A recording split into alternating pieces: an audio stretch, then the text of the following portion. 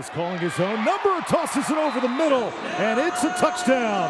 Glenn Smith.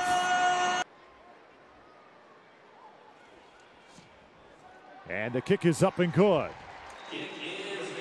So Georgia State comes away with 3, and they lead 10-0. 7-yard gain to the 30, second down and 3.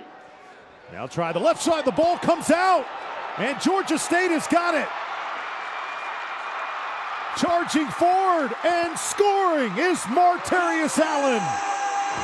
It seems like a lot of hope, a lot of wishing. I hope this pass is completed instead of I know I'm going to complete this pass. Intercepted on first down. B.J. Clay, pick 6, Panthers.